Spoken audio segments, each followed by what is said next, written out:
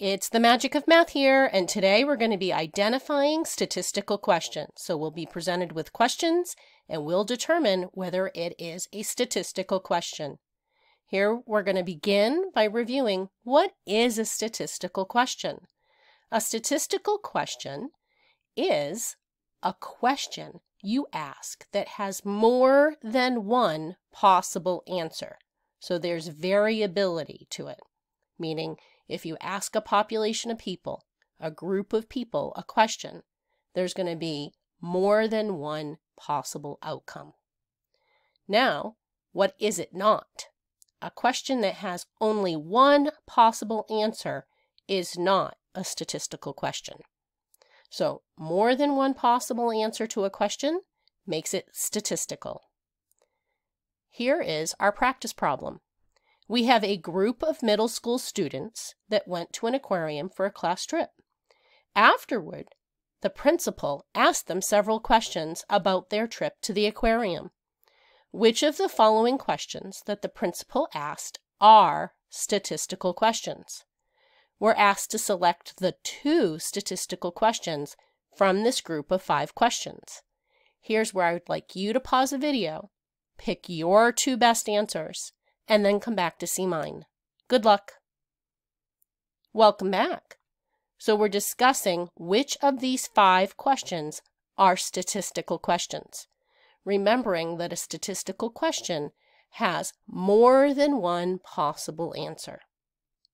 So answer choice A, did the aquarium have a gift shop? Well, that's a yes or no question. So even though there's 2 possible outcomes, yes or no, it is fact, meaning there's only one possible answer. Every student that you ask can only answer yes or no, and they should all answer the same thing because they all went to the same aquarium. So it either did or did not have an aquarium, that gift shop at the aquarium. So we're going to rule that out. That is a fact question, not a statistical question. B, did the aquarium have an elevator? Again, yes or no, it did or did not. The answers will not vary. It's only one possible answer. They all went to the same aquarium, so we'll eliminate B. C, is the aquarium open on Tuesdays? Again, yes or no question. There's no other answer. It either was or it wasn't. So again, that's a fact, not an opinion, not a variable answer. So that leaves us, we're picking 2 statistical questions. We have 2 possible choices left. But I stand firm, these 3 are fact. So D, would you like to visit this aquarium again? Now this is an opinion. Would you like to visit the aquarium again? So even though it's a yes or no, it's still more than one answer is valid. So depending on who you are and whether or not you enjoyed visiting the aquarium, you may want to return. So it's not fact, it's opinion.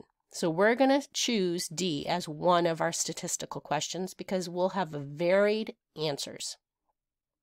E, what was your favorite exhibit at the aquarium? Again, opinion. More than one possible answer. Anybody could pick, they could all pick the same, but they could all pick a different exhibit at the aquarium. So again, opinion, more than one possible answer. And we're going to say that our answer choices here are D and E because these are opinion and a variety of answers are possible. Whereas A, B, and C are fact and it either did or did not have a gift shop, an elevator, or was open on Tuesday. And there you have it. That is how we identify a statistical question.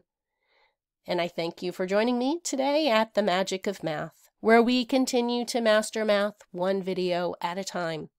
I hope you'll come back soon and have a great day.